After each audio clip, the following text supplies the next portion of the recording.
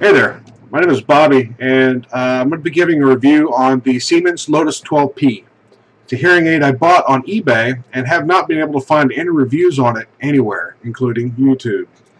So mine may be the first, I'm not sure, I just haven't found another. So hopefully I want you to get the information you may be looking for before you buy one of these on eBay. I am profoundly hard of hearing in my right ear. So 2 years ago, I bought a Naida hearing aid by Phonak. It's an SP. It's Naida III SP behind the ear hearing aid. This hearing aid is a very good one, but it is expensive. I paid about $1,200 for this brand new. That was 2 years ago.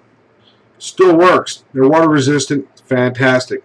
I would recommend these to pretty much anyone if you got the money. Now, for what the review is about. This is the the Siemens Lotus 12P. I don't know why I forgot that. But as you can see, the Phonak and the Siemens are very similar in size. Okay, they're very similar. You know, the horn on the Naida is fairly thin, while the horn on the Siemens is a little thicker. The reason for this is the microphones for the Phonak. There's 3 of them. You have 1, 2, and then 3 right there on the bottom. Okay. The Siemens has one microphone, okay, and it's on top of the horn. That's why the horn is a little bigger. The design of the horn keeps water out, but you're going to want to get one of these. This is ear gear. This simply slips over the hearing aid, allowing it to stay dry if you've got wet ears, or if you're going to be outside in the environment where it may get wet or dusty. Sweat and dirt, they love hearing aids. Anybody who wears one will tell you that'll be the end of a hearing aid. If you get enough of it on the microphone, you're not going to be able to get it off unless you send it to the manufacturer to be cleaned properly. Either that or an audiologist who's willing to take a hearing aid apart. Now, on the Siemens 12P, you're going to have a rocker switch right here. There's your rocker. This right here is going to be for your volume.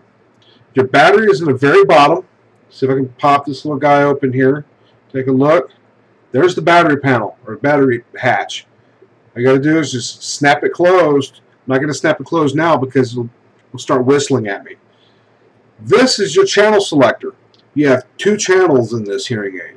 Unlike the Naida, where you're going to have several.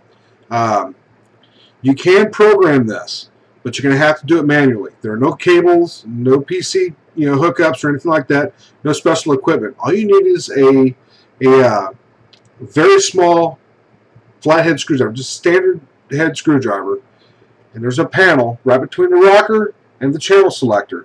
There's a little panel in there in the middle. You pop the door up on that, and you're going to have little screws. Those are the screws you use to select your channel, to tweak out your channels.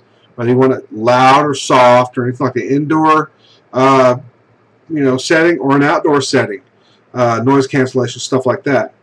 It's a good hearing aid for the price. If I'd have known about this little guy 2 years ago, this is what I would have bought.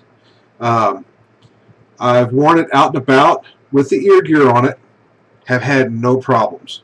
It's a fantastic purchase. I mean, I'm really thinking about buying another one. Very impressed with the strength of it. It's very strong. If you're not hard of hearing, this thing is going to sound like a jet engine in your ear. It's going to sound like everybody's screaming in your ear.